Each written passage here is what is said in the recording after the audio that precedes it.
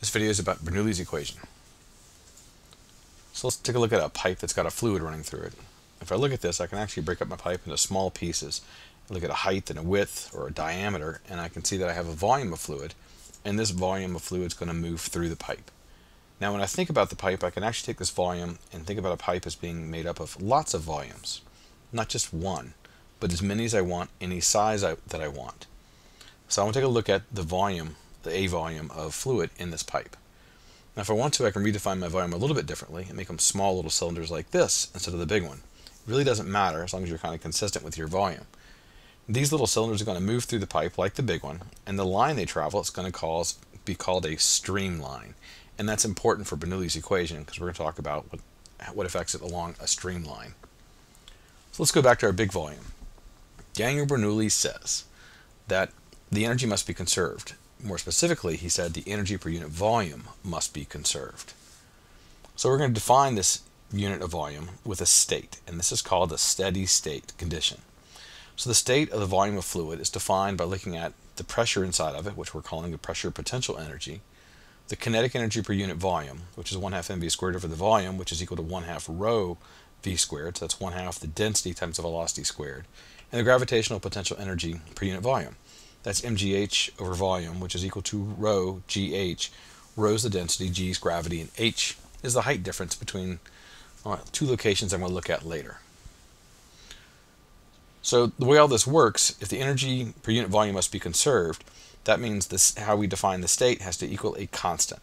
And we define the state as pressure, velocity, and height, or pressure potential energy, kinetic energy per unit volume, gravitational potential energy per unit volume. All that added up equals a constant.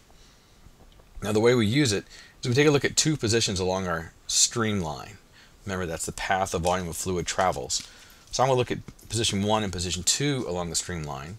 And when I do that, I'll define the states.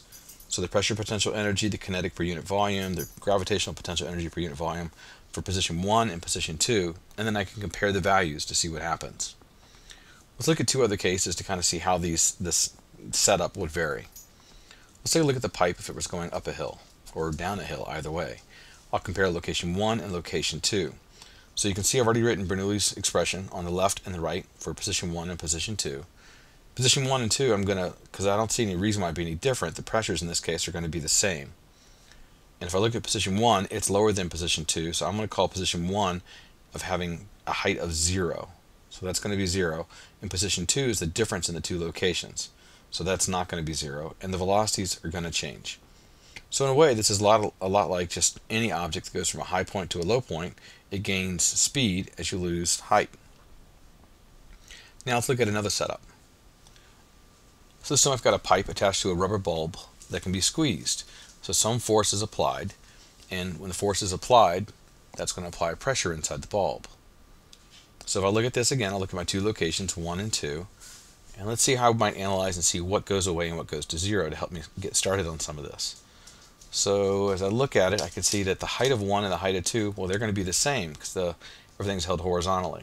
So h1 and h2 are going to go away. They'll be the same height. And the velocity in the bulb, well, it's safe to assume that that's going to be 0. So the pressure won't be the same because the pressure is what's going to be squirting the fluid out at some velocity. But at least now I can see kind of what assumptions we have to make and look at when we're using Bernoulli's equation.